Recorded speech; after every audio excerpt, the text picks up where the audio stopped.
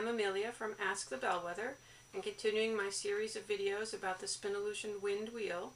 This one's rather basic. It's about putting the leader on the bobbin. You see, I already have a leader on this bobbin.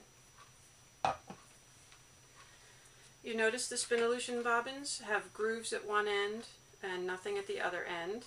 This is the end that goes onto the wheel because this hex cutout connects to the bolt that's at the back of the wheel so the bobbin can turn. And these grooves hold the leader so they don't rub against the back face of the wheel. The older bobbins had holes in both ends and no grooves, and for those I recommended putting the leader at the front so that it wouldn't rub against the back of the wheel. I like to make my leaders out of this bright red acrylic, in part because I seem to have a lifetime supply of it, and also because it's a nice thickness for spinning thicker yarns, which are primarily what I like to spin on the wind. If I was spinning fine yarns, I might use some tencel yarn or some crochet cotton. Now I've made a big long piece because I want to be able to adjust my tension on my wheel before I put fiber on it. I take both of the ends, I hold them together, and I make an overhand knot.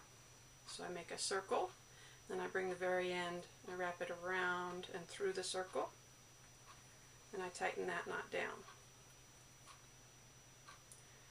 There you go, and you see it's just a little bit left out. I could trim it if I wanted to clean it up. The next thing I'm going to do is fold my circle so that that knot is not at either end. It's about 8 inches away from this end that I'm going to put on the bobbin. I need to go through 2 of the holes next to each other. If you're having trouble with this, you could use, oh there, it went right through. You could use a screwdriver to help stuff it through, an orifice hook, even a paper clip to help fish it through the holes. Let's see, here's a little screwdriver. I'm just stuffing it through until I get a little bit on the other side that I can grab and pull through. So now I have a short loop and a long loop on the inside of the bobbin. And I'm going to take and put the long loop through the short loop and then tighten that up there so that it's inside the groove on the outside.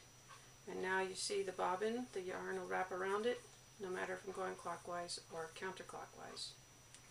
So that is how you put a leader on a bobbin.